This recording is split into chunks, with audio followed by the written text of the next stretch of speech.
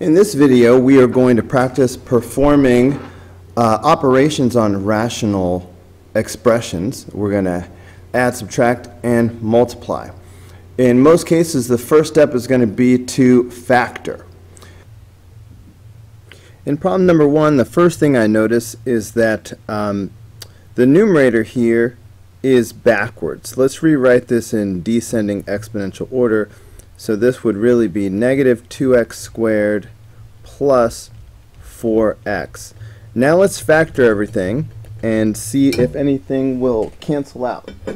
And for multiplication, that's really all there is to it. You're just going to factor, cancel out whatever you can. There's no need for like denominators like we need for addition and subtraction. Just factor and cancel. So if I factor this numerator, that's going to give me GCF is negative 2x. So that's going to leave behind x minus 2. Alright, notice it has to be minus 2. If I do a negative 2x times a negative 2, that will give me positive 4x, because a negative times a negative is a positive. And then I'm going to factor the denominator. X squared can only factor as x times x. 6 is probably going to be 2 times 3. Alright, could have been 6 times 1. To make negative 5, both of these would have to be negative. Alright, because that gives me a inner is negative 2x, outer would be negative 3x. Together they make negative 5. Alright, also I get positive 6, which is important. Negative 2 times negative 3 is positive 6. So similarly, let us factor this numerator. X squared will factor as x times x. 3 can only factor as 3 times 1. Inner plus outer equals middle. Inner I have 3x. Outer I have 1x. I'm trying to get a middle of negative 4. So both of these would have to be negative to make negative 4x. So that means both of these would be negative. And negative 3 times negative 1 is positive 3. So that works out. And I'll just bring down my 2x. So we have factored everything. Now let's look and see what will cancel out. Well, I see I have a x minus 2 here and an x minus 2 here. Those are going to cancel out. What else? I see I have an x minus 3 in the numerator and an x minus 3 in the denominator. Notice it doesn't matter that these are in different fractions. When you are multiplying, it's really like you have one big fraction. If this were addition, we could not cancel things out at this stage. We'd have to make like denominators and put them together. But when it's multiplication, if you have a factor in a numerator and a factor in the denominator, even if they were originally in different fractions, with multiplication you can go ahead and cancel those out. Alright, anything else you see that we can cancel? There is actually one more thing. See the negative 2x and the positive 2x? You might be thinking that we can't cancel these out because one is negative, one's positive. But the reality is that negative sign can be left. So I can cancel out the 2x and the 2x. But the negative sign won't cancel out because this one doesn't have a negative sign. I'll just keep the negative sign, but the 2x can still cancel out. Think of this negative sign as a negative 1. So we're canceling out the 2x's and we're leaving negative 1.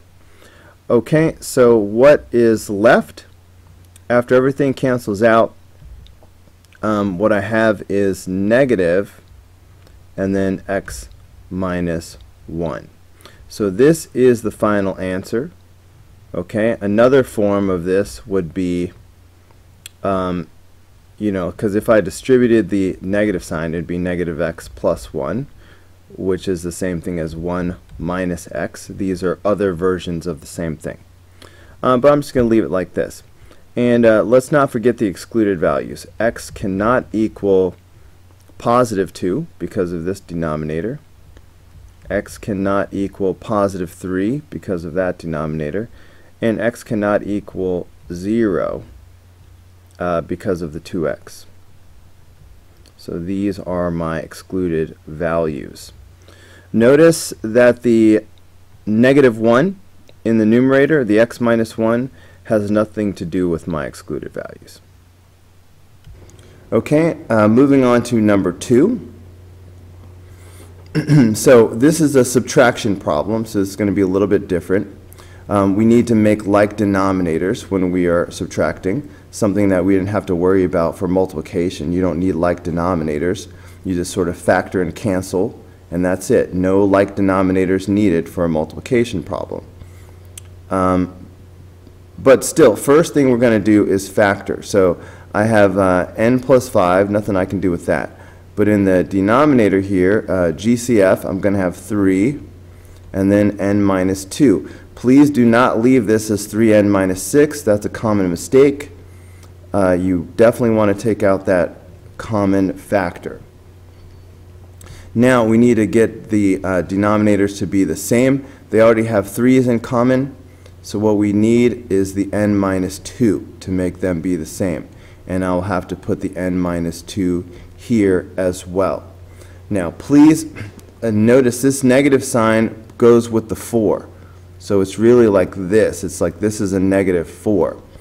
So when you do your distributive property, the negative has to be distributed with the 4 as a -4. Okay, so I have my like denominators now. So I can put these together and keep my common denominator of 3 times n minus 2. Now I'm going to put my numerators together, so I will have n plus 5. Now here comes the distributive property, so I have -4n plus 8, not minus 8, plus 8, because -4 times -2. Alright, so now I'm really just going to combine my like terms, and that's going to be it. So -4n and positive n, that makes -3n. And then 8 plus 5 is 13 over 3 times n minus 2. So that is going to be the answer. Excluded values, n cannot equal +2. All right, notice that the 3 is just a constant that does not contribute anything to our excluded value list. All right, let's move on to number 3. Okay, so again, this is something different. On the last problem, it was a subtraction problem, and that's it. It was not an equation. There's no equal sign. We were not solving. I didn't cancel out any denominators. But now this is an equation. See the equal sign? All right, we are solving. We are solving. So we're still going to start off the same way.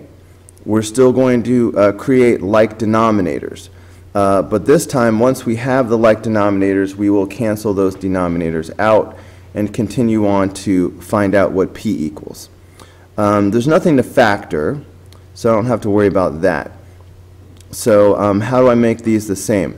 Well, it'll be pretty easy. They all have p squared. So this is just going to need a 3. All right, so I'll have to multiply by 3 up here. And this one will also need a 3. So I'll multiply this by 3. That's all it took to make the denominators the same. And because this is an equation, it's going to be different because once you have those like denominators, you can cancel them out and form a new valid equation. So I'm going to have 6. Now watch out, y'all. This negative sign has to be distributed, okay, to both of these. So I'm going to have negative p, as you would expect, but I will also have positive 4. That's the big mistake that I see over and over again. Watch out for it on a subtraction problem. Just like on the last problem, this negative sign had to wind up being distributed with the 4. All right, this time there's no coefficient, but the negative sign must still be distributed. Okay, and is equal to 3. So the rest should be pretty simple. Combine your like terms, so that's 10. So now I have negative p plus 10 is equal to 3, we could subtract 10 from both sides. So that's negative p is equal to negative 7. Then we can divide by negative 1 to make this a positive p. So then we will just have p is equal to positive 7. That's the answer. We're also supposed to state the excluded values as always. So p cannot equal 0 because of the p squared. All right, notice the 3 again does not contribute anything to our list of excluded values. Okay, let's move on to number 4.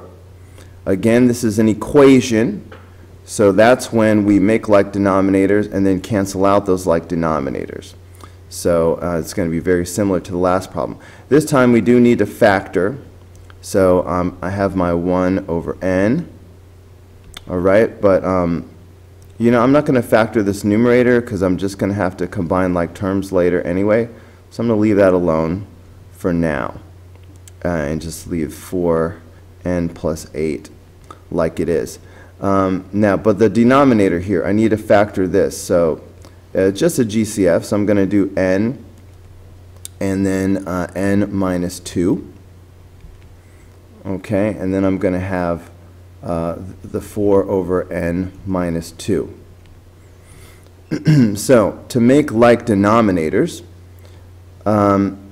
let's see. So this first one is going to need n minus 2 to be like the others. So put that in the numerator and the denominator.